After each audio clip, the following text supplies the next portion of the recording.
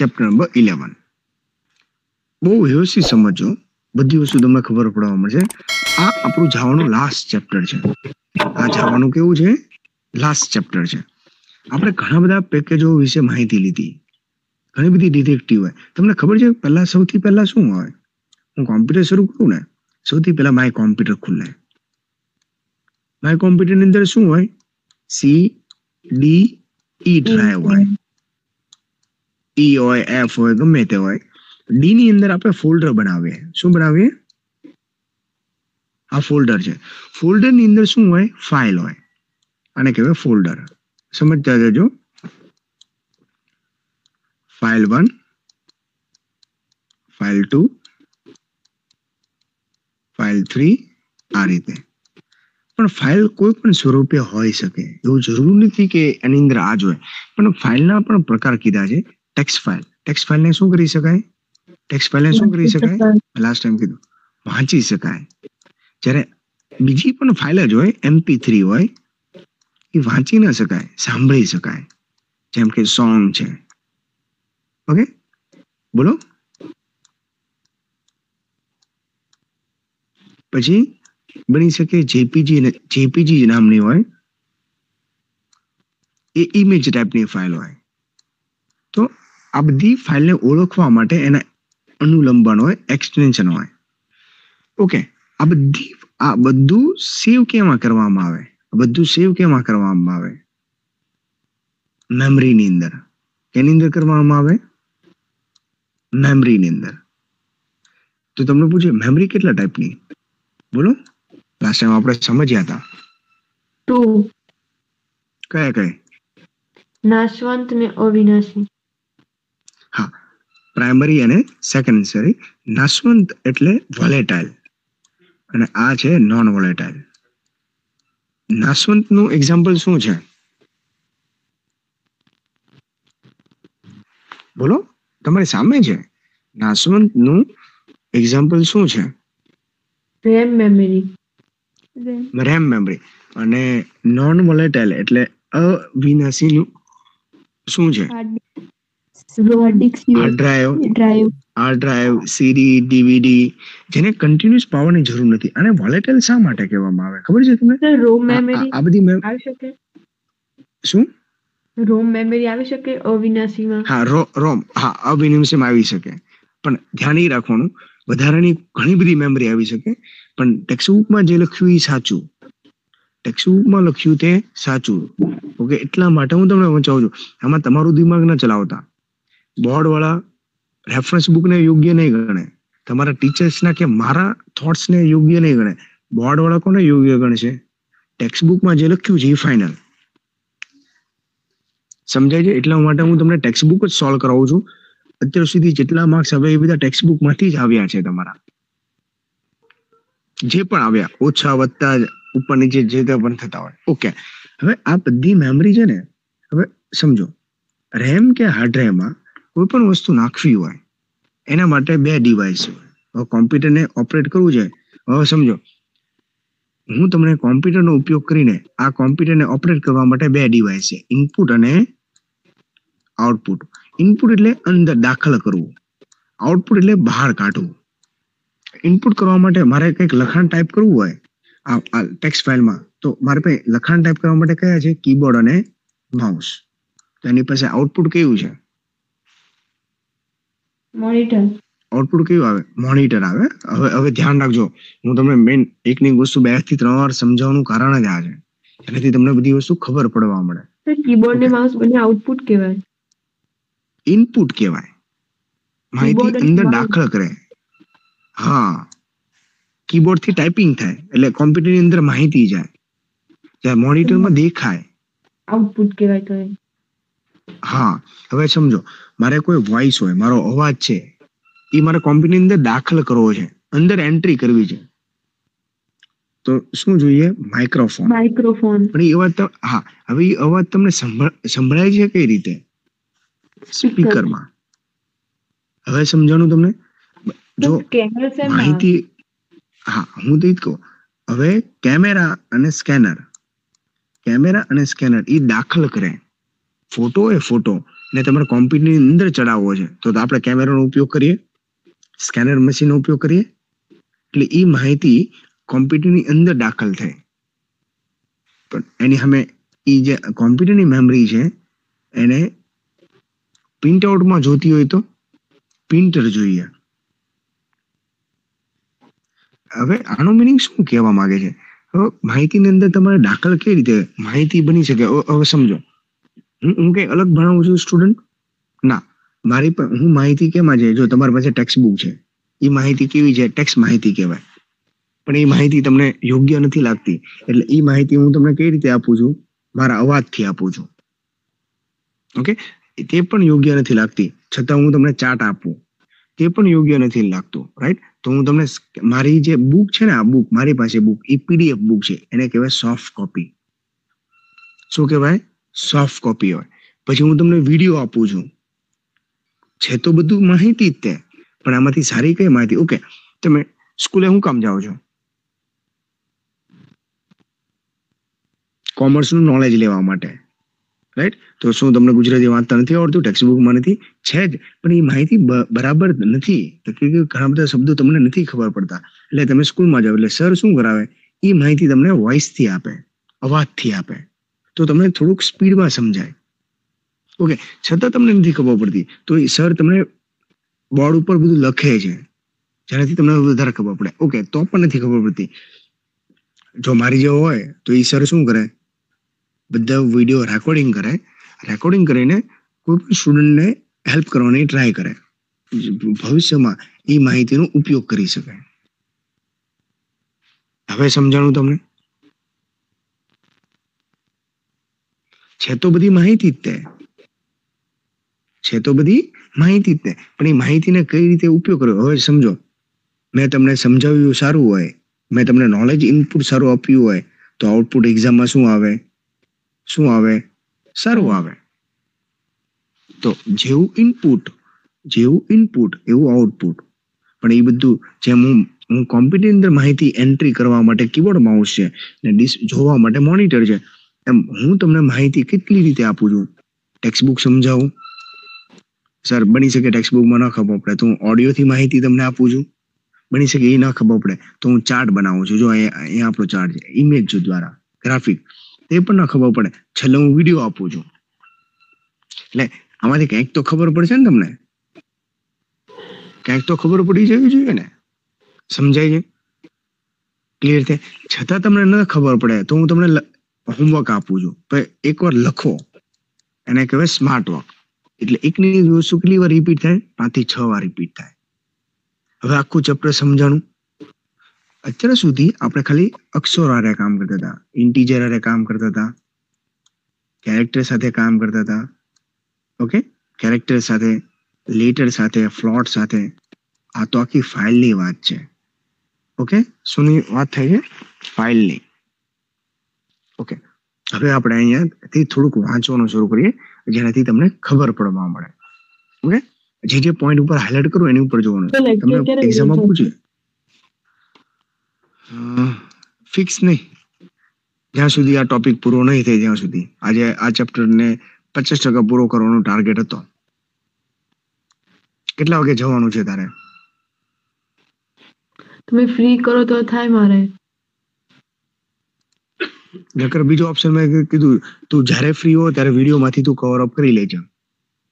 ના પણ આજે ને આજે જ તે, તો પછી આજનો દિવસ સરને મેસેજ કરી દે, સર XY રીઝનથી મારે ઓનલાઈન ડાઉટ સોલ્વ કરું છું, એટલા માટે લેક્ચર આમ તેમ થશે. ઓકે, મારી ઈચ્છા નથી તને એ કરવાનું, પણ બીજો ઓપ્શન નથી આપણી પાસે, એટલા માટે. એટલે હું તમને કહું છું, તમારે જે પણ ડાઉટ હોય ને મને પર્સનલી પૂછી લો. એટલે આ સમય જે આજનો લાસ્ટ છે ને એ ન થતે, તો હું 1.5 થી 2 કલાકમાં હું ફ્રી કરી દેતે એમ. પછી જે ડાઉટ્સ હું તમને પર્સનલી સોલ્વ કરી નાખે. પણ તમે પૂછ્યા એટલે મેં ચલો કાંઈ વાંધો નહીં, પૂછ્યા છે સારી વસ્તુ છે, પહેલા એનો સવાલના જવાબ આપી દો. ઓકે, હવે સમજો, અહીંયા કોમ્પ્યુટરની ફાઇલને સમજીએ. હવે તમને પૂછે ફાઇલને સંગ્રહ કરવા માટેની કેટલી મેમરી છે? ફટાફટ આન્સર આપજો. કઈ? નાશવત સંગ્રહ, અવિનાશી સંગ્રહ. ઓકે, તો પહેલું આ આખો પેરેગ્રાફ છે નાશવંતનો. ઓકે, હેતવી પાર્ટ 2 આ રીડ કરને હા. પ્લીઝ. નાશવંત સંગ્રહ એ કામચલાઉ છે. જ્યારે કોમ્પ્યુટર બંધ થાય છે ત્યારે ચલમાં સાચવેલી માહિતી નાશ પામે છે. ઓકે, જાવા બસ પ્રોગ્રામ વેઇટ કરજે. નાશવંત એટલે કેવી મેમરી કહેવાય? બીજું નામ વોલેટાઇલ. જો સાઈડ પર બ્રેકેટમાં લખે અને ટેમ્પરરી મેમરી પણ કહેવાય. કેવી કહેવાય? ટેમ્પરરી. ઓકે, આ ગજની જેવી મેમરી છે. આજે સમજાવ્યું, નેક્સ્ટ લેક્ચરમાં ભૂલી જાઓ. તમારી જેવી થોડી. નેક્સ્ટ લેક્ચરમાં પહેલેથી શરૂ કરવું પડે. ને એક્ઝામ્પલ કેવું છે? રેમનું full form random access memory. Random access. હેત કેમ ન બોલ્યો? હવે જો ઓબ્જેક્ટ અને અનુસંધાન પ્રમાણે રેમમાં આવે. હવે મેં તમને લાસ્ટ ટાઈમ સમજાવ્યું હતું કેવું, અત્યારે હું ભલે ગમે એટલું કામ કરું, હજી મેં સેવ નથી કર્યું. જ્યારે હું ક્લોઝ કરીશ ને, અત્યારે હું કેની ઉપર કામ કરતો? રેમમાં કામ કરતો. રેમમાં. પણ સર મારે એને કરવું હોય તો કંટ્રોલ+S કરવું પડે. જ્યારે હું સેવ કરીશ ને, જેવું ક્લોઝ કરીશ ને, એટલે મને પૂછશે તમારે આને સેવ કરવું છે? ઓકે, પછી બીજી વાર પૂછે. જો એ લોકો પૂછે છે કેમ કે અત્યાર સુધી હું કેની અંદર કામ કરતો હતો? કેમાં કામ કરતો હોઈશ? રેમાં. જેટલું મેં અહીંયા ડાર્ક કર્યું ને એ બધું વયું જશે. એ તમારે રાખવું છે કે નેક્સ્ટ લેક્ચરમાં નવેસરથી બનાવવું છે? અત્યારે હું ટેમ્પરરી કર્યો. હવે વાંચ. જાવામાં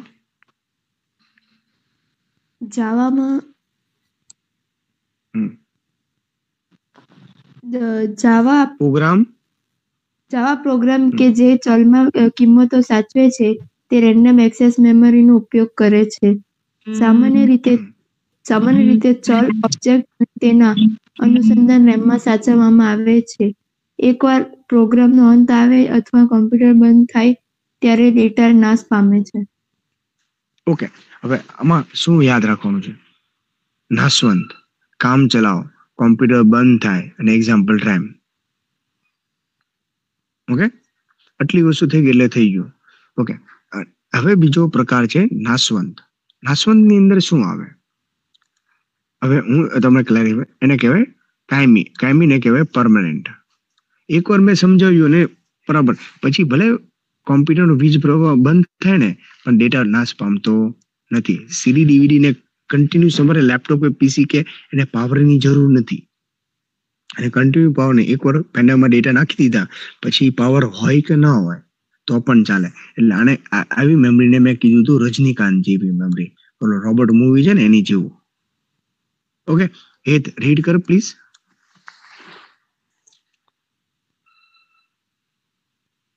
હેત, હા બોલો. મેડિસિન. ઓકે, કઈ વાંધો નહીં. ઓકે, પ્લક પ્લીઝ રીડ કર. અવિનાશી સંગ્રહ એ કાયમી સંગ્રહ છે. જ્યારે કોમ્પ્યુટરને મળતો વીજ પ્રવાહ બંધ થાય ત્યારે પણ ડેટા નાશ પામતો નથી. Java program continue. સાચવવામાં આવે છે ત્યારે આપણે કાયમી સંગ્રહનો ઉપયોગ કરીએ છીએ. કોમ્પ્યુટર ફાઇલ એ અવિનાશી સાધન પર સંગ્રહવામાં આવતો ડેટા સમૂહ છે. ફાઇલો hard disk, USB drive, optical disk અને કોમ્પેક્ટ ડિસ્ક જેવા કાયમી સંગ્રહ સાધનો પર અસ્તિત્વ ધરાવે છે. ફાઇલમાં સંગ્રહવામાં આવતો ડેટા ઘણીવાર સતત ડેટા તરીકે પણ ઓળખાય છે. હવે જો આની અંદર શું? અવિનાશી, કાયમી. Okay, file, hard drive, USB, optical, સીડી ડીવીડી બધા આના એક્ઝામ્પલ છે. ઓકે, ચલો અહીંયા સુધી કે આ બોર્ડની અંદર જે આ ચેપ્ટરનું વેટેજ છે ને 6 માર્ક્સનું, આ 2 પેરેગ્રાફમાંથી મિનિમમ 1 થી 2 MCQ પૂછાય છે. એટલે હું રિસ્ક નથી લેવા માંગતો. પછી આખા ચેપ્ટરની અંદર બીજું કઈ છે વધારાનું કઈ નથી. ઓકે, હવે સમજો. હવે તમને કોઈ પૂછે ચલો ફાઇલને ક્યાં સંગ્રહવી એ ખબર, તમને પૂછે ફાઇલના ટાઈપ કેટલા, તો તમારે કહેવાના 2 આન્સર. કયા? ટેક્સ્ટ ફાઇલ અને દ્વિઅંકી ફાઇલ. ટેક્સ્ટ ફાઇલને રીડ કરી શકાય, ખાલી વાંચી શકાય. જો અહીંયા જોજો, હું હાઇલાઇટ કરું છું એની ઉપર જોજો. જો દ્વિફાઇનરી છે એ સાંકેતિકરણ હોય, તમે વાંચી ન શકાય. એને કહેવાય સાંકેતિક અનકોડમાં હોય. તો સર વાંચી શકાય એવા કેવા કોડ છે? આસ્કી અને યુનિકોડ. આસ્કી કોડ આપણે ક્યાં સમજ્યા હતા? ચેપ્ટર 7. ઓકે, યુનિકોડ ક્યાં સમજ્યા હતા? ચેપ્ટર 7 માં જ. 7 માં. એટલે એ લોકો એક્ઝામ્પલ આપ્યો. જાવા છે ને, જાવાના પ્રોગ્રામ ઇંગ્લિશમાં હોય, તમે વાંચી શકો.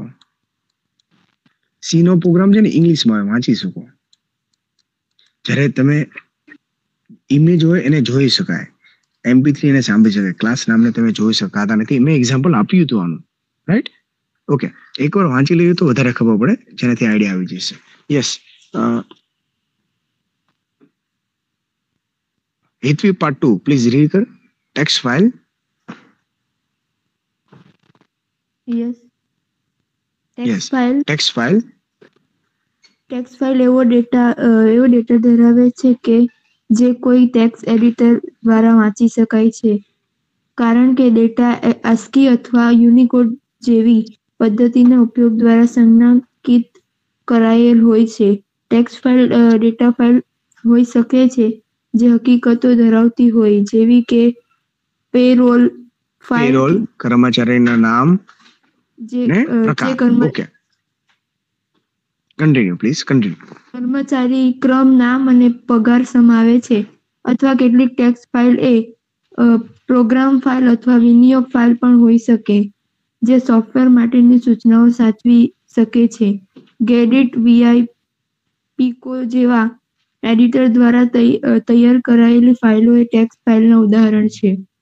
તેમના અનુલંબન તરીકે TXT, જાવા અથવા સી હોઈ શકે છે. ઓકે, હવે જો આમાંથી કઈ રીતે MCQ બની શકાય? કઈ ફાઇલને વાંચી શકાય? Text file. Text file. એ ટેક્સ્ટ ફાઇલ કયા પ્રકારમાં હોઈ શકે? ASCII, યુનિકોડ, C અને B both. C, A and B both.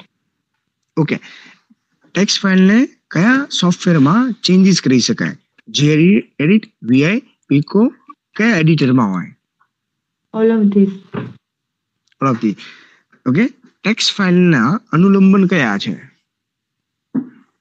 .txt, A text, જાવા અને સી. સમજાણું હવે આમાંથી? ઓકે, એના જેવી બીજી દ્વિઅંકી ફાઇલ. દ્વિઅંકી એટલે શું? બાઇનરી, એટલે 010101 માં હોય. તમે ના વાંચી શકો, એ મશીનથી મશીન વાંચે. આખી પેનડ્રાઈવ તમે તોડી નાખો ને તો તમને સોંગ ન દેખાય, પણ એ કોમ્પ્યુટરને ખબર હોય. QR કોડ તમે ના વાંચી શકો, પણ કોમ્પ્યુટર તરત સ્કેન કરી લે. હવે સમજાણું? Yes. ક્લિયર થાય છે? યસ, પલક રીડ કરી લે ફર્સ્ટ. દ્વિઅંકી ફાઇલ એવો ડેટા ધરાવે છે જે લખાણ તરીકે સંજ્ઞાકિત કરાયો નથી. તેનું લખાણ દ્વિઅંકી સ્વરૂપે હોય છે. એનો અર્થ એ છે કે ડેટાને બાઇટ સ્વરૂપે ઉપયોગમાં લેવાય છે. દ્વિઅંકી ફાઇલના કેટલાક ઉદાહરણરૂપ અનુલંબનો .jpeg, .mp3 અને .class છે. કયા કયા છે? જેપીજી અને હવે એક્ઝામમાં પૂછે જેપીજી, MP3 અને ક્લાસ એ કયા પ્રકારનો ડેટા છે? દ્વિઅંકી ફાઇલનો ડેટા છે. દ્વિઅંકી. ઓકે, તો ક્લાસ છે એ કયા છે? સોરી, ક્લાસ છે એ કયા પ્રકારનો છે? દ્વિઅંકી ફાઇલ. સમજાય છે? કઈ ફાઇલમાં અનકોડ કરાયો નથી?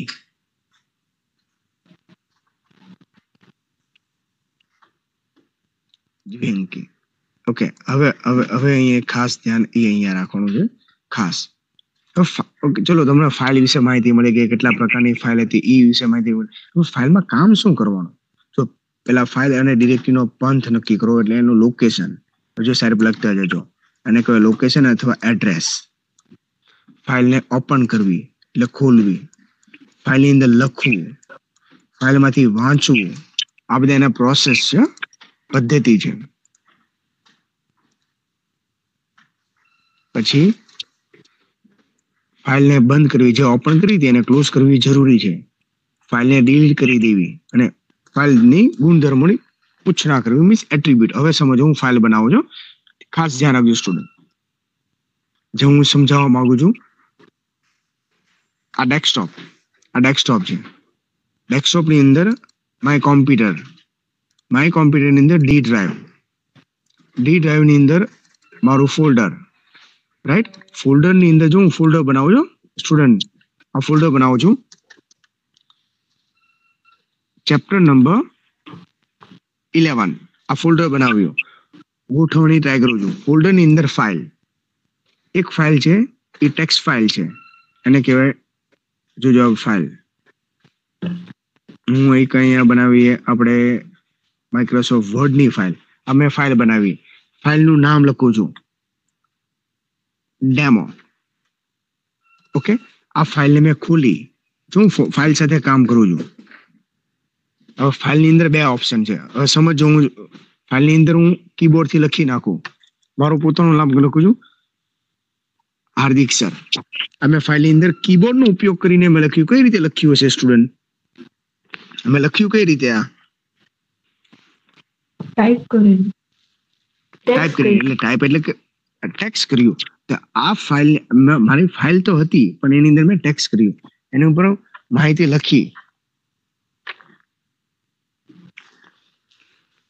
લખી.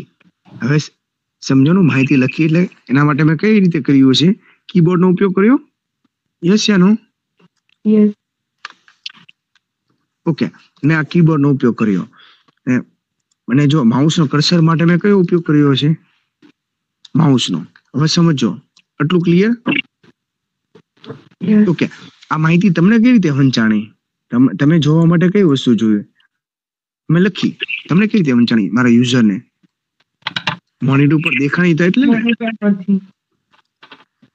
તો હવે સમજવાનું, ટેક્સ્ટ માહિતીને વાંચવા માટે મોનિટરની જરૂર પડે, રીડ કરવા માટે એને કહેવાય રીડિંગ કર્યું કહેવાય. ઓકે, અને મેં એની અંદર લખ્યું એટલે રાઇટ કર્યું. હવે સમજો, અહીંયા હું જે મેઇન પોઈન્ટ ઉપર જાઉં છું, રાઇટ કર્યું એના માટે, આ લખવા અને આ વાંચવા માટે. ઓકે, હવે સમજે, આ મેં લખી નાખ્યું એટલે તમને ખબર પડી. હવે હું એક ફોટોગ્રાફ લઉં છું, એક ફોટો લઉં, એક્ઝામ્પલ સ્ક્રીનશોટ લઈ લઈએ. આનું હું સ્ક્રીનશોટ લઉં છું. આ પણ માહિતી જ છે, આ માહિતી છે, પણ આ માહિતી કેમ આવી?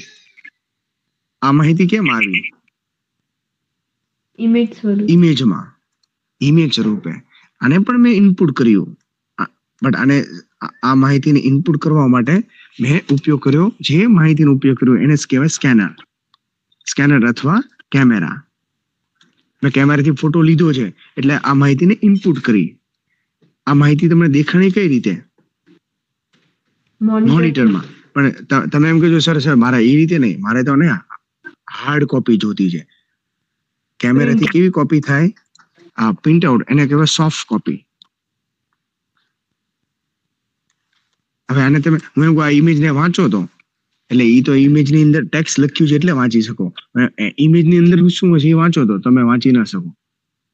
ઓકે, આ ઇમેજને તમારે સોફ્ટ કોપીમાં કન્વર્ટ કરવા માટે કમ્પલસરી મીન્સ હાર્ડ કોપીમાં કન્વર્ટ કરવા માટે શેની જરૂર પડે? પ્રિન્ટરની જરૂર પડે. હવે ખબર પડી તમને? માહિતી કોઈ પણ રીતે હોઈ શકે, બધામાં નોલેજ જ છે. ઓકે, હવે આની આ વસ્તુ હું અહીંયા અવાજ તરીકે ગોઠવું. અવાજ, કોઈ વોઇસ હોય તો આ વોઇસને મારે રેકોર્ડ કરવા માટે શું હોવું જોઈએ? બોલો. માઇક્રોફોન. જો આ ન હોય તો કામ બને?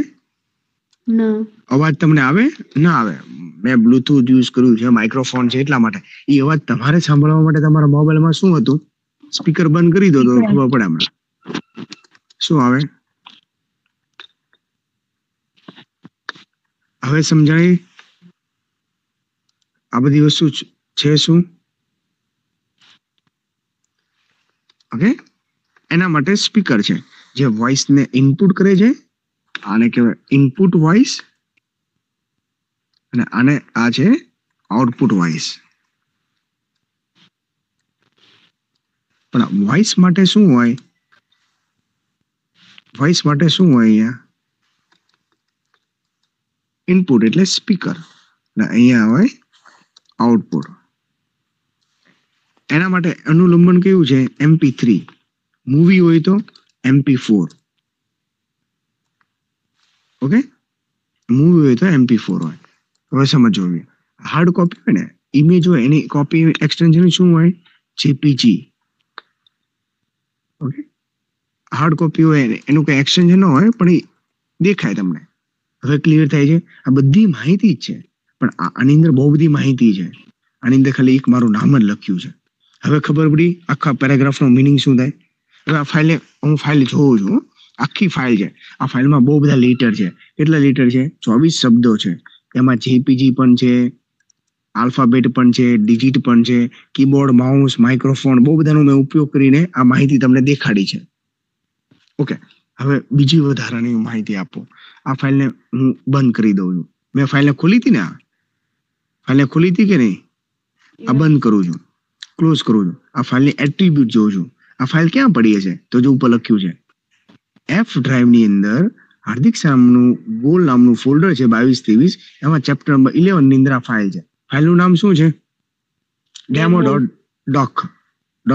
આ ડોક્યુમેન્ટ એટલે વાંચી શકો છો. એની એટ્રીબ્યુટ છે. રાઈટ ક્લિક કરીને પ્રોપર્ટી જોશો ને, એની એટ્રીબ્યુટ કહેવાય. આ ફાઇલ કે આનું લોકેશન છે, જો અહીંયા દેખાય છે. આ સાઇઝ કેટલી છે, એની મેમરી છે, બાઇટમાં કેટલી છે, કયા દિવસે બનાવ્યું, કોને મોડિફાય કર્યું, કઈ રીતે બનાવ્યું, જો આ એટ્રીબ્યુટ છે. PDF હોય, પીડીએફમાં કોઈ તમે ચેન્જ કરી શકો? ના, રીડ ઓનલી હોય તો એને કહેવાય એટ્રીબ્યુટ, લક્ષણો. હવે સમજાય છે આખું ચેપ્ટર કઈ રીતે છે? એને કહેવાય ગુણધર્મો, ફાઇલના ગુણધર્મો. હવે સમજો, આ ફાઇલ જે છે મેં બનાવી હતી તમને સમજાવવા માટે, પછી હું એમાં એડિટિંગ કરું. હવે આ ઇમેજ મારે અત્યારે કામનો, જો ફરી વાર મેં ફાઇલને જે બનાવી હતી ને એને ફરી વાર મેં ખોલી, જે બંધ કરી દીધી ખોલી, આને કાઢીને પાછું હું કંઈક હું કોપી પેસ્ટ કરું. આ મોટી ફાઇલને બનાવી, પછી એને રિસાઇઝ કરું. આ ફાઇલ JPG માં હતી. ઓકે, પછી આ ફાઇલને ડિલીટ કરી દો. જો પૂછે છે સેવ, આ ફાઇલને ડિલીટ કરી દો, તો આ ફાઇલને મેં કાઢી નાખવી. રાઈટ ક્લિક કરીને શું કરી દઉં? ડિલીટ કરી દીધી. હવે સમજાણું તમને શું કહેવા માંગુ છું? આ બધું હતું ક્યાં? મારા લેપટોપની મેમરીમાં. જો હું આ ફાઇલને સેવ ન કરું, જો આ રીતે હું બનાવું, ખાલી આમને અહીંથી શરૂ કરી દઉં વિનવર્ડ, જો હું બરાબર લખું નહીં કે સેવ ન કરું, ત્યાં અત્યારે આ કઈ મેમરીમાં હશે? મને કોઈ કહેશે અત્યારે કઈ મેમરીમાં હોવું જોઈએ? આ કઈ મેમરીમાં છે? રેમમાં હોય. અત્યારે ક્યાં? મેમરીમાં. કેમ? રેમમાં. જો હું અત્યારે આમ કરીને અચાનક જો મારા લેપટોપમાં પાવર વયો ગયો, તો મેં કેટલું વસ્તુ લખી હોય ને, આ બધા મારા જે ફોટા છે એ બધી વસ્તુ નીકળી જશે. પણ સર આપણે સેવ તો કર્યું જ ને. ના, હજી મેં સેવ કર્યું જ નથી. સેવ જો અહીંયા કરીશ ને, હવે મને સેવ કરવાનું પૂછશે, તમારે આ ક્યાં સેવ કરવું છે? એવું જરૂર નથી કે પહેલી વાર, એટલે તું તમે જાઓ ને કોઈ પણ પ્રેક્ટિકલ કરાવો એટલે સૌથી પહેલા હું શીખવાડું, સાયન્ટેક કમ્પોઝર ઓપન કરો. બીજું સ્ટેપ મારો શું હોય? Ctrl+S સેવ કરો. કેમ? જો તમે સેવ ન કરો ને અચાનક જો કોમ્પ્યુટર બંધ થઈ ગયું, કે કોઈ મિત્રે મોનિટરની કે CPU ની પિન કે લાઇટ ચાલી ગઈ, તો તમારા બધા ડેટા શું થઈ જાય? લોસ થઈ જાય.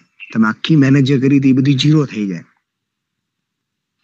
એટલે હું શું કરાવું? પહેલા સેવ કરાવું. પહેલા શું કરું? સૌથી પહેલા પેલું કોઈ પણ કામ કરતા પહેલા સોફ્ટવેરને ઓપન કરો.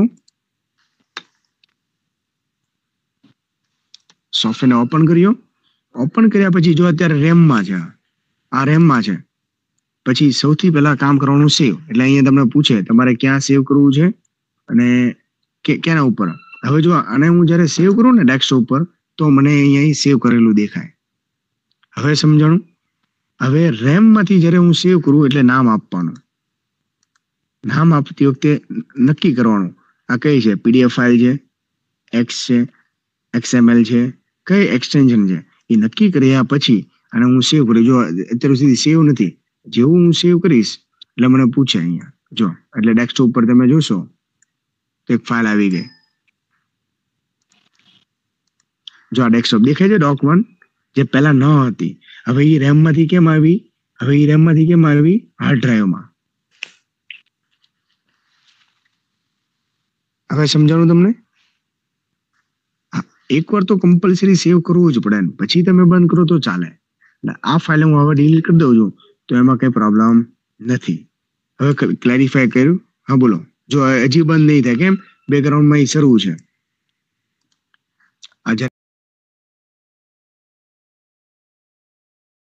જયારે ક્લોઝ કરીશ ને ત્યારે જોશું. બોલો શું કે? હા, તો પછી ચિંતા નથી.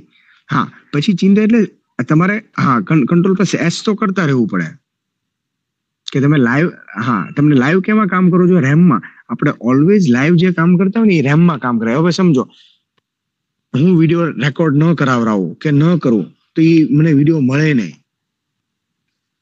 મારા પાસે બીજા ઘણા બધા ઓપ્શન છે, પણ એમાં એ ઓપ્શનમાં બરાબર હું તમને લેક્ચર ડિલિવર ન કરી શકું. પછી બહુ બધા મને નાના નાના પ્રોબ્લેમ થતા હોય, વોઇસ થતું હોય કે ઇન્ટરનેટ ચાલુ જતું હોય, કેમેરા આમ તેમ થતા હોય, ત્યારે ઘણા બધા ઇસ્યુ આવતા રહેતા હોય. તો એ બધું ન કરવું હોય તો આ વસ્તુ બેસ્ટ ઓપ્શન છે. હવે સમજાણું કે નહીં? પેલા કરતા થોડું વધારે ક્લિયર થાય છે? ઓકે, તો કયું વસ્તુ ક્યાંથી કઈ રીતે કયું શા માટે જાય છે, શા માટે આપણે બધું લર્ન કરીએ છીએ. ઓકે, હવે બીજા પોઈન્ટ ઉપર જઈએ.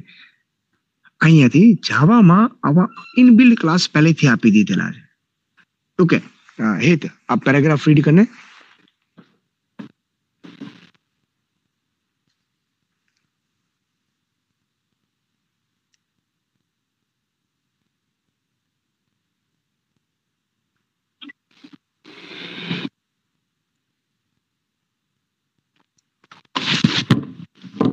જાવા સ્ટ્રીમ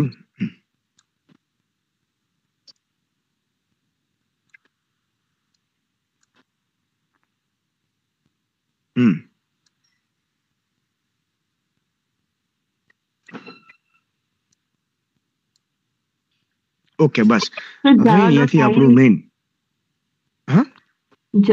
ક્લાસ જાવા ડોટ આવ્યો એટલે ઇનપુટ અને આઉટપુટ. ઇનપુટ અને આઉટપુટ. આ ઇનપુટ છે, ઇનપુટ માટે કીબોર્ડ અને માઉસ અને સ્કેનર, અને આઉટપુટ માટે મોનિટર અને પ્રિન્ટર. હવે સમજો, હવે ખાસ ધ્યાન આપજો, હું જે સમજાવવા માંગુ છું. આપણે એક વસ્તુ લખતા હતા, હા, બે સેમ જ છે, સેમ. પણ એ લોકો એવું કે છે, જો તમારે વોઇસ ઇનપુટ કરવો હોય, વોઇસ અવાજ, તો તમારા માઇક્રોફોનનો ડિવાઇસ અલગ જોઈએ. તો કીબોર્ડ માઉસ ના કામ કરી શકે. બધાના ડિવાઇસ અલગ અલગ હોય. જેમ કે તમારે અવાજ તમારે સાંભળવો હોય તો મોનિટર કે પ્રિન્ટર કામ ના લાગે. એના માટે તમારે શું જોઈએ? અવાજ સાંભળવા માટે સ્પીકર જ જોઈએ. હવે ખબર પડી તમને હું શું કહેવા માંગુ છું? ક્લિયર થાય છે? થોડું છે તો બધું એક જ, પણ એના બધા અલગ અલગ કેટેગરી છે, અને અલગ અલગ કેટેગરીને લીધે આ બધા પ્રોબ્લેમ થતા હોય. ઓકે, એને લીધે આ બધી માથાકૂટ બધી વસ્તુ ચાલે છે, જેનાથી તમને એક્ઝેક્ટ આઈડિયા બધો આવતો જાય.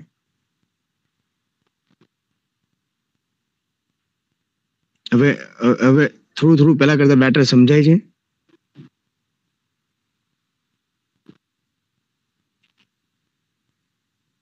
ઓકે, હવે આપણે મેઇન બીજા ઉપર ધ્યાન રાખીએ. હવે સમજો.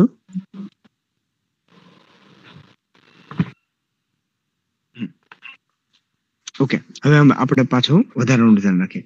જાવામાં આવી ફાઇલ ક્લાસ. ઓકે, ચેપ્ટર 7 અને 8, 7, 8 અને 9 અને 10 સુધી જઈએ આપણે. આમાં બધા ક્લાસ આપણે રેડીમેડ આપી દીધા હતા. ઘણા ખરા રેડીમેડ હતા ને ઘણા બધા આપણે બનાવ્યા હતા. યાદ છે ચેપ્ટર 9 માં કેટલા ક્લાસ બનાવ્યા હતા આપણે? યસ.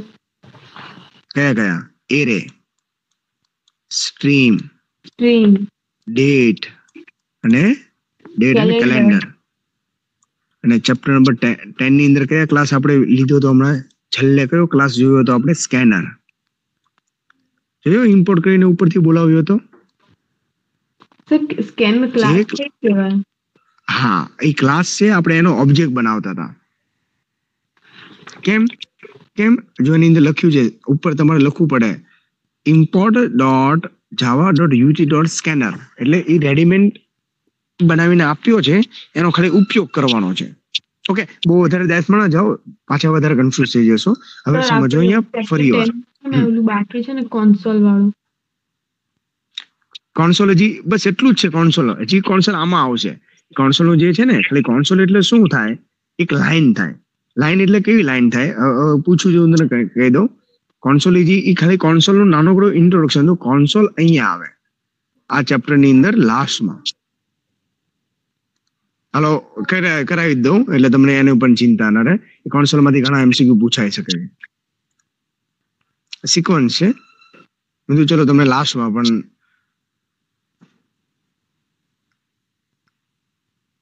શું આવ્યું અહીંયા? કયો ક્લાસ બાકી છે?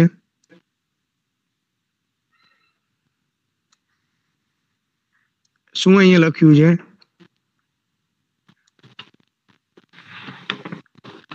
પલક યસ. જો અહીંયા વાત તો મેં હમણાં પ્રોગ્રામ સમજાવ્યો ને ચેપ્ટર 10 ની અંદર શું લખ્યું છે અહીંયા? 11 લાગે છે. હે તમે કયું ચેપ્ટર માં કરાવો છો? હું તો 11 જ કરાવું છું, પણ એમાં આ લોકો લખ્યું છે એવું છે. હા એમાં પણ વાંચ જો આખું પેરેગ્રાફ વાંચ. હવે તને પૂછ્યું છે હું સમજાવી દેવા માંગુ છું. અને એટલા પણ ઘણા બધા અગાઉના ઉદાહરણમાં આપણે ઉપયોગકર્તાના ઇનપુટને વાંચવા સ્કેનર ક્લાસનો ઉપયોગ કર્યો હતો. ઓકે, હવે સમજો. ઇનપુટે વાંચવા. ઇનપુટ એટલે કયો ક્લાસ કહેવાય? Scanner class. એટલે અગાઉના પ્રકરણ એટલે કયા પ્રકરણમાં? ચેપ્ટર નંબર 10 માં છેલ્લો જે પ્રોગ્રામ મેં હમણાં તમને ન સમજાવ્યો ડુ વાઇલ વાળો, અને એની અંદર જોવો તો ચેપ્ટર નંબર 10 નો છેલ્લો પ્રોગ્રામ જોવો તો એની ઉપર પહેલી લાઈન કઈ લખી છે? import.java.util.scanner લખ્યું છે. Okay, please continue. Scanner class ઉપરાંત java.io.console નામનો એક અન્ય ક્લાસ પણ છે જે કીબોર્ડ પર. ઓકે, હજી એક ક્લાસ બાકી રહી ગયો. હજી આ ચેપ્ટર નો એન્ડમાં હજી એક ક્લાસ બાકી હતો. હવે નવો ક્લાસ હજી કયો બાકી છે? સ્કેનર પછીનો કયો ક્લાસ બાકી છે? કોન્સોલ. કન્ટિન્યુ. જે કીબોર્ડ પરથી ઇનપુટ મેળવવા ઉપયોગમાં લેવાય છે. કીબોર્ડમાંથી ઇનપુટ લેવા માટે. કન્ટિન્યુ. આ ક્લાસનો ઉપયોગ ખાસ કરીને જ્યારે ઇનપુટને છુપા સ્વરૂપે ટાઈપ કરાતા અક્ષરો સ્ક્રીન પર ન દર્શાવાય તે રીતે મેળવવાનું હોય ત્યારે કરીએ છીએ. હવે સમજો ખાસ. કીબોર્ડમાંથી હું એ ટાઈપ કરું તો મોનિટર ઉપર શું દેખાવું જોઈએ? સ્ટુડન્ટ, મોનિટર ઉપર શું દેખાવું જોઈએ? એ પણ મારે એ નથી દેખાડો. પાસવર્ડમાં તો એસ્ટ્રિક્શન દેખાય છે. એ તમને એસ્ટ્રિક્શન દેખાય છે, પણ કોમ્પ્યુટરને ખબર છે એની બેકગ્રાઉન્ડમાં એ છે. આવી પદ્ધતિને કોન્સોલ કહેવાય. કોન્સોલ એટલે છુપાવવું. હવે સમજાણું કે ન સમજાણું? ઓકે, હું અહીંયા લખું છું, નામ લખું છું. સમજો સ્ટુડન્ટ. દેખાય છે મારી સ્ક્રીન? હા. હાર્દિક સર દેખાય છે ને તમને બધાને? યસ. હું લખું છું કીબોર્ડમાંથી. દેખાય છે બધાને? વંચાય છે? મેં કયા ડિવાઇસ નો ઉપયોગ કર્યો? મેં કીબોર્ડ, માઉસ કોનો ઉપયોગ કર્યો? કીબોર્ડ નો. આ કર્સર ફેરવવા માટે હું કેનો ઉપયોગ કરું છું? માઉસ કે કીબોર્ડ નો? માઉસ. ઓકે, તો નીચે જો એ લોકો મને ઈમેલ આઈડી જાતે સજેશન કરીને આપ્યો. મેં નથી કર્યું, એ જાતે આપ્યું. ઓકે, આ અક્ષરો છે કે લેટર છે કે સ્ટ્રિંગ છે? આલ્ફાબેટ. પણ કલેક્શન ઓફ આલ્ફાબેટ ને આપણે શું કહીએ આપણે લેંગ્વેજમાં? ઓકે, હવે હું અહીંયા પાસવર્ડ લખું છું. XYZ @123. દેખાણું તમને? દેખાણું? વાંચો તો શું દેખાય છે? એ ભાઈ, એ 100 પાસવર્ડ નહીં દેખાય છે? નથી દેખાતું. કીબોર્ડમાં એન્ટ્રી કરવા છતાં નથી દેખાતું. આવા પ્રોસેસ કરવા માટે તમારે શું જરૂરી છે? કોન્સોલ. આ લાઈવ ડેમો. કીબોર્ડ કોમ્પ્યુટરને ખબર છે, પણ તમે જેવો 100 પાસવર્ડ ઉપર જશો તો તમને દેખાશે.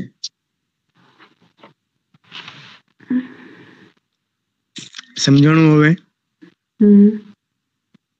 હવે જો હું અહીંયા ABC કેપિટલ XYZ 1 2 3 આવું લખું છું. હવે સમજો તો તમને દેખાય છે મારે શું કરવું છે કે નથી કરવું એ આની ઉપરથી નક્કી કરી શકું.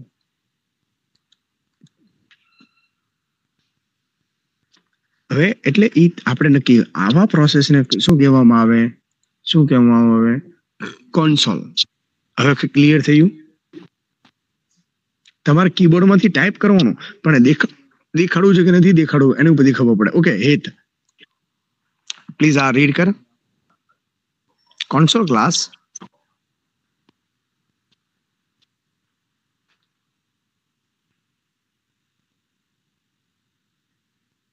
continue.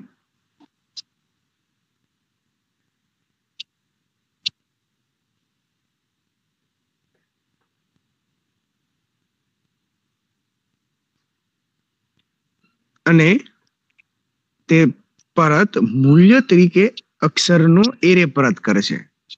કોન્સોલ ક્લાસ આયો પેકેજનો એક ભાગ છે જે બહોળા પ્રમાણમાં ઉપયોગમાં લેવાતી એક પદ્ધતિ છે. એટલે જ્યારે સિક્રેટ પાસવર્ડ હોય ને સિક્રેટ પાસવર્ડ તમે ભલે એ લખો પણ સામેવાળાને દેખાય શું ફૂદરી દેખાય આવું દેખાય પાછું પણ એમ પ્લગ કન્ફ્યુઝન આવ્યું. આ પાસવર્ડ નામનું કંઈક વાંચ્યું હતું આપણે સમજ્યા હતા. ક્યાં સમજ્યા હતા? વનની અંદર પાસવર્ડ શું છે? પાસવર્ડ શું છે? Input element. શું છે? Input element. હવે ક્લિયર થયું? એટલે એ લોકો એવું કે છે તમે કીબોર્ડમાંથી એ લખો ને એ દેખાવો જોઈએ પણ તમારી એવી ઈચ્છા છે હું કીબોર્ડમાંથી એ જ લખું પણ સામેવાળાને આવું દેખાવું જોઈએ ન વંચાવવું જોઈએ. એટલા માટે તમારે સ્પેશિયલી કોન્સોલ ક્લાસનો જરૂરી છે. હવે આગળ ન વધતા પછી મને છેલ્લે પૂછજો એટલે તમારા ઘણા બધા ડાઉટ સોલ્વ થઈ જશે. એટલે પ્લગ બે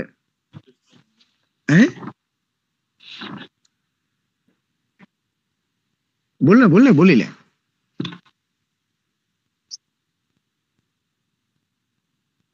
હા યસ ઈ તમને નથી દેખાતો કોમ્પ્યુટરને તો વાંચવું જ પડે ને તો તમને એન્ટ્રી આપશે ને. સમજાણું હું તને શું કહેવા માંગુ છું? તું QR કોડ નથી વાંચી શકતો પણ મોબાઈલ તો વાંચી શકે ને. તો જ તમને સાચો છે કે પાસવર્ડ ખોટો. અહીંયા હવે સમજ મને તો ખબર જ છે આ પાસવર્ડ છે એટલે મેં બંધ નથી કર્યું. આ સાચું છે કે ખોટું તમે ખોટું છે ને હું આ બંધ કરી દઉં છું. હવે તમને નથી ખબર છતાં નેક્સ્ટ કરશો એટલે જો અહીંયા એરર આવી. એ તમે નથી વાંચી શકાતા પણ કોમ્પ્યુટરને તો બધી ખબર જ હોય કેમ કે બધાના આસ્કી કોડ કેવા હોય કેપિટલ સ્મોલમાં બધાના આસ્કી કોડ કેવા હોય અલગ અલગ. એટલે ઈ કમ્પેરિઝન ત્યાંથી થાય. હવે સમજો હવે હું બંનેના પાસવર્ડ એક સરખા રાખી દઉં પાછા જેમ હતા XYZ @ 1 2 3 તો મને આગળ વધવા દેશે. ઓકે અને પાછું 1 2 3 કરી દો 1 2 3 એટલે હવે મને આગળ વધવા દેશે. લો એને કઈ પ્રોબ્લેમ નથી. એને કેમ ખબર પડી આ સાચું છે કે ખોટું? હવે ક્લિયર થાય છે તમને હું શું કહેવા માંગુ છું? આ પ્રૂફ આપી દીધું મેં. એ તમને નથી દેખાતું પણ કોમ્પ્યુટરને બધી ખબર પડે જ છે. એટલે આવા અક્ષરો હું અહીં લખું આ હું લખ્યું છે દેખાય તમને? પણ અહીંયા હું ગમે એ પાસવર્ડ લખું તમને દેખાય છતાં હું નેક્સ્ટ કરીશ ને એટલે એ ના પાડશે પાસવર્ડ મેચ નથી. એટલે તમને નથી દેખાતું કોમ્પ્યુટર. એટલે આવા સમય સંજોગોમાં તમારે કોન્સોલ નામના ક્લાસની જરૂર પડે. ઓકે હવે એ તમને એમ પૂછે છે કઈ રીતે? તો હવે તમને પૂછે કોન્સોલ ક્લાસની મેથડ કેટલી છે? નંબરિંગ કરી નાખો 1 2 3 4 ક્યાંથી હશે? તો રીડ લાઈન, રીડ પાસવર્ડ અને પ્રિન્ટ પાસવર્ડ. ઓકે બસ એટલી જ વસ્તુ. રીડ એટલે શું? જે પણ લખાણ લખો છો એ એક જ લાઈન વાંચી શકે, એકથી વધુ લાઈનમાં નહીં. પછી રીડ પાસવર્ડ આ પદ્ધતિને અસર મૂકશો પાસવર્ડ ફ્રેઝમાં રાખવાનો. પાસવર્ડ ફ્રેઝ એટલે શું હોય? એસ્ટિક સાઇન હોય, કોઈ જગ્યા પર સર્કલ હોય, કોઈ જગ્યા પર સ્ક્વેર હોય, રાઈટ? જેમ કે આપણામાં કેમ જીમેલમાં છે પાસવર્ડ તમારે વાંચવાની જરૂર પડે તો તમે વાંચી શકો. બની શકે તો ભૂલ થઈ ગયો. પછી પ્રિન્ટ આઉટ તો કોઈ પણ શબ્દોની હરાળમાં હવે સમજો આપણા પાસવર્ડ છે ને મિનિમમ 8 કેરેક્ટર ના હોવા જોઈએ. 1 કેરેક્ટર ન હોય તો પણ હવે ખાસ તમને સમજાવું, અને એક લાસ્ટ પ્રોગ્રામ છે એ સમજાવવો જ પડશે આજે નહીં તો કાલે, પણ તમને ઘણા બધા MCQ મેડમનો પૂછ્યા છે ને એ સોલ્યુશન લાવવા માટે હવે સમજો, ખાસ ધ્યાન રાખજો. એક પ્રોગ્રામ છે, એમાં યુઝર અને પાસવર્ડ આપેલો છે, અને કોન્સોલને વાંચવાની રજૂઆત છે. આનો પ્રેક્ટિકલ નથી કરવાનો. એ યુઝર અને પાસવર્ડ સાચો છે કે ખોટો એ તમારે કોમ્પ્યુટરને ટ્રાય કરવાની છે. જો સાચો છે તો એન્ટ્રી દેશે, નહીં સાચો હોય તો નહીં. ઓકે, હવે જો અહીંયા કેટલા ક્લાસનો ઉપયોગ કર્યો છે સ્ટુડન્ટ? કેટલા ક્લાસ છે અહીંયા? હલો,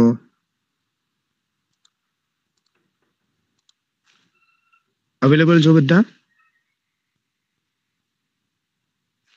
અહીંયા કેટલા ક્લાસ છે? અહીંયા કેટલા ક્લાસ લખ્યા છે જોવો તો ઉપર array.java.io.console, આ console વિશે. array java.util.array, આ array ક્યાં શીખ્યા હતા આપણે? બોલો. ચેપ્ટર 9 ના છે, ને આ છે 11. એટલે તમારે જ્યારે આવા રેડીમેડ ક્લાસની જરૂર પડે તો તમારે આ સેન્ટેન્સ લખવું જરૂરી છે. યુટિલ એટલે યુટિલિટી, આયો એટલે ઇનપુટ અને આઉટપુટ, કે પાસવર્ડને તમારે એન્ટર કરવા માટે કીબોર્ડ અને માઉસની જરૂર પડે. કીબોર્ડ અને માઉસ એઝ વેલ એઝ મોનિટરની જરૂર પડે.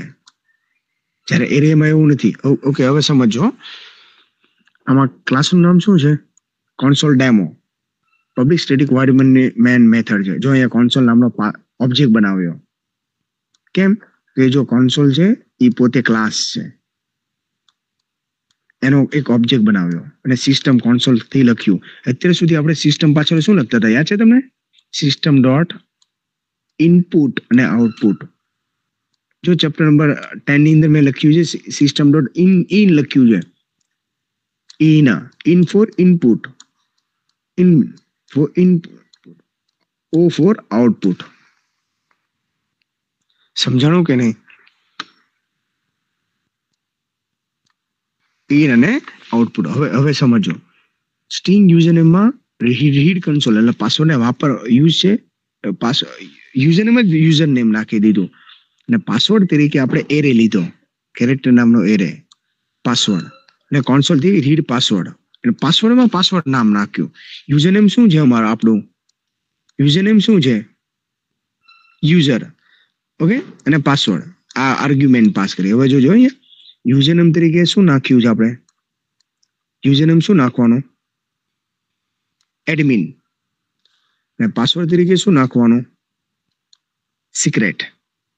જો આ બંને મેચ થાય, વચ્ચે જો એન્ડ છે, ઇફ ની કન્ડિશન છે, જો હોય તો વેલકમ ટુ જાવાનો મેસેજ આવવો જોઈએ. જો બંને મેચ ન થાય સ્ટુડન્ટ, જો બંને મેચ ન થાય તો એલ્સ કરીને શું આવશે મેસેજ? ઓકે, તો આપણે આ એક સોફ્ટવેર બનાવીએ છીએ. સોફ્ટવેરની અંદર યુઝરનેમ શું છે? સોફ્ટવેરની અંદર યુઝરનેમ શું છે? બોલો. એડમિન. કેપિટલ કે સ્મોલ? હલો, સ્મોલમાં. અને પાસવર્ડ છે એ શું છે? પાસવર્ડ શું છે?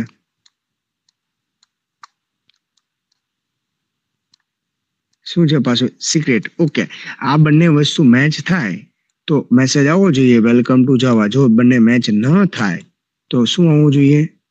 ઇનવેલિડ યુઝર નેમ અને પાસવર્ડ. ઓકે, ચલો હવે આપણે આગળ વધીએ. આનું પ્રેક્ટિકલ જોવાનું, આઉટપુટ કેવું આવે. ખાલી પ્રોગ્રામ સમજવાના છે જેનાથી થિયરી ખબર પડે.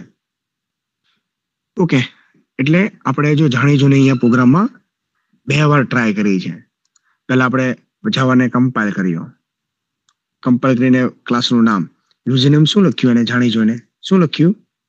આકાશ. અને પાસવર્ડ કંઈક લખ્યો હશે પણ આપણે દેખાતો નથી. હકીકત જોયું સિક્રેટ. તો શું મેસેજ આવ્યો? રીડ કરો તો શું મેસેજ આવી દીધી? Invalid username password. બટ જો પાછો એને કમ્પાઇલ કર્યો, યુઝરનેમ શું નાખ્યું? એડમિન. અને પાસવર્ડ શું નાખ્યું? શું નાખ્યું હશે? સિક્રેટ. શું નાખ્યું છે? સિક્રેટ. તો મેસેજ શું આવ્યો? તમને ભલે પાસવર્ડ દેખાય નહીં અહીંયા 2 જગ્યા પર, પણ કોમ્પ્યુટરને બધી ખબર હોય જ. હવે સમજજે અહીંયા. હેતવી પાર્ટ 2 પ્લીઝ રીડ કર. Yes sir. હા બોલો. પાસવર્ડ યુઝર નેમ ની અંદર ઉબુન્ટુ ની અંદર ઘણા બધા એવા પાસવર્ડ છે કે એની લેન્થ ના દેખાય. હવે સમજાવું. તમને ખબર છે ને મોબાઈલમાં ઇનવિઝિબલ પેટર્ન પણ આવે. હવે એ પેટર્ન દેખાડવી છે કે નથી દેખાડવી એ આપણા માટે હોય. કોમ્પ્યુટરને તો બધી ખબર જ હોય. કોમ્પ્યુટરને ખબર હોય તમે કયા પેટર્ન થી લખો છો. હવે ક્લિયર થયું? એટલે એમાં દેખાય ને એની લેન્થ પણ ન દેખાય. તમે 4 ડિજિટ નો છે કે 5 ડિજિટ નો કે 6 ડિજિટ નો, એ તો જીમેલ ની અંદર દેખાય, ઓલામાં તે પણ ના દેખાય. રોંગ હોય કે સાચો હોય એની લેન્થ પણ ન દેખાય. મૂળ સિક્યુરિટી ઉબુન્ટુ છે ને, ઉબુન્ટુ એ વધારે સિક્યોર છે. હેકરને તમારા પાસવર્ડની લેન્થ પણ ખબર પડી જાય ને તો એના માટે 50% કામ ઈઝી થઈ જાય. એટલે એની લેન્થ પણ પ્રોબ્લેમ છે. ઓકે પ્લીઝ કન્ટિન્યુ કરો. હેતવી પાર્ટ 2. આકૃતિ 11.8 માં પ્રોગ્રામનું પરિણામ દર્શાવ્યું છે. યુઝરનેમ અને પાસવર્ડ ઇનપુટ કરવા આપણે 2 પ્રયત્નોનો ઉપયોગ કર્યો છે. પ્રથમ પ્રયત્નમાં યુઝરનેમ ખોટું હતું અને તેથી આપણે ઇનવેલિડ યુઝરનેમ ઓર પાસવર્ડ સંદેશનો ઉપયોગ કર્યો. બીજા પ્રયત્નમાં આપણે સાચો યુઝરનેમ અને પાસવર્ડ દાખલ કર્યો.